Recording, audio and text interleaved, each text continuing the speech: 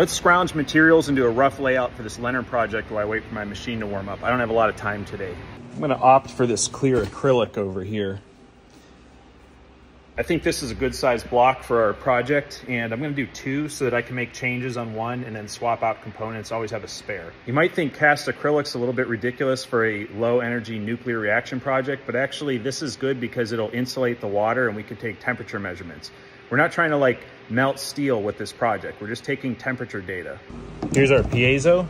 There's a meme out there about hoarding old junk, and I get it. You should not hoard stuff, but when you're an electrical engineer and you have an R&D firm, you have to hoard some stuff. This little spool right here is perfect, and I threw out an entire box of this type of stuff. Now I can't find another empty one. I'll just go with this for now, just for show.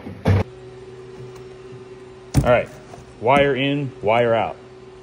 Custom cord grip in, custom cord grip out. Let's add a pressure transducer. We'll put him over here. I think there's gonna be a little bit of extra room for a port to come down here because we got our wire adjustment over here. Here's a sparger for our process gas, and this one's 10 micron. We can go down to like 2 micron.